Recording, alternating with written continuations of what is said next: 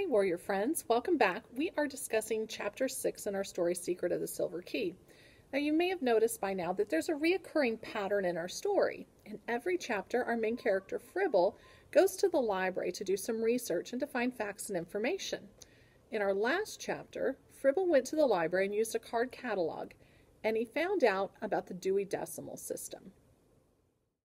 Melville Dewey, an American librarian pictured here, came up with a number system that organized topics together on our shelves. And he decided that if we could put topics that are similar topics together on the shelf, it'd make it easier for people to find the books they're interested in. So he came up with a system that has 10 sections in it.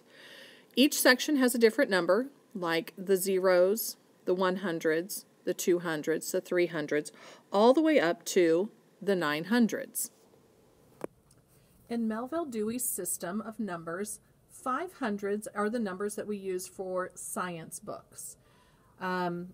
Planets are going to have the number 525. Weather is going to have the number 551. And mammals are going to have a number like 599.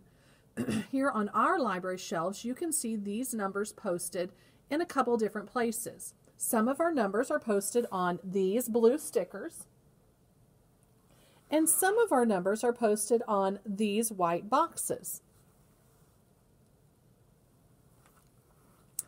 You can use these numbers to help you find the books that you're interested in.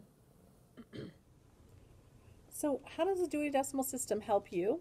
Well, number one, you need to know that the Dewey Decimal System is used in almost all libraries. You'll find the Dewey Decimal System in our nonfiction section here at the Wilson Elementary School Library. You'll find the Dewey Decimal System at the Hayes Public Library. You also need to know that you don't have to memorize all of the Dewey Decimal numbers, but you do need to know how it works. You need to understand the system. Please understand that books that have the same topic are going to have the same number. So all of the dog books are going to have the same number. All the books about tornadoes are going to have the same number and will be on the shelf together. The books are all in number order, starting with the smallest number, 0, and then going to the highest number, 999.